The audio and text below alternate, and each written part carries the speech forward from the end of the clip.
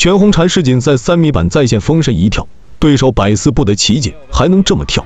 全红婵如今正在参加布达佩斯世锦赛，她已经完成了个人的10米跳台项目，参加了混双3米板。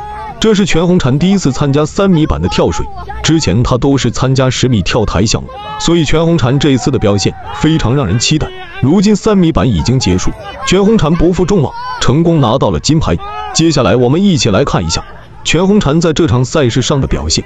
第一跳，全红婵率先出场，先是展示3米板的动作。这一跳她表现得非常好，水花压得非常好，所以这一跳她拿到了63.45分。翻腾的动作。其实大家呢看惯了全红婵跳台的比赛啊，今天在3米板上其实也大家非常的好奇，也非常的有很多这个好奇心来看一看全红婵在3米板上的表现。而他的搭档白玉明展示的是10米跳台，但是可能有点紧张，所以水花没有控制得很好，拿到了64.35分。难度系数是3.3的动作，向后翻腾3周半抱膝。这个动作呢是还有提升的空间。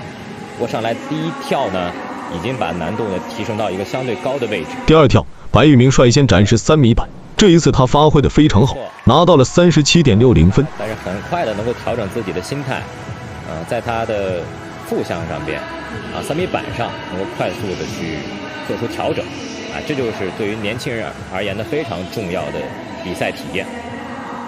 全红婵展示的是她最擅长的10米台，这一跳全红婵发挥得非常完美，不管是入水还是水花都非常好，所以她拿到了88分的高分。在全红婵跳完之后，现场观众都沸腾了，连解说都惊呆了。今天在10米台上，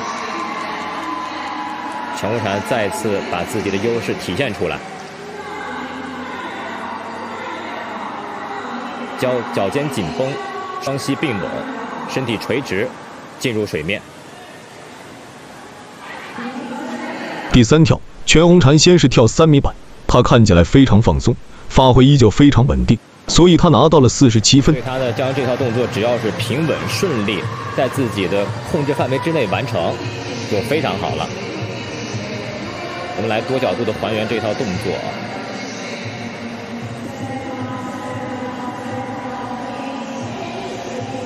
通过放大镜来还原每一个动作的细节，没有任何问题。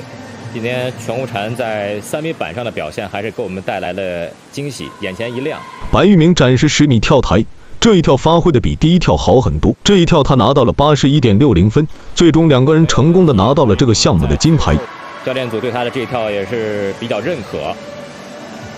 要知道，在去年的陕西全运会上，年轻的小伙子就给我们留下非常深刻的印象，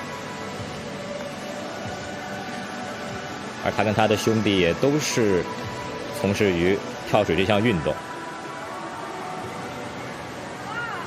期待最后的分数，3个有效分都是8.0，这一跳达到了81.60分。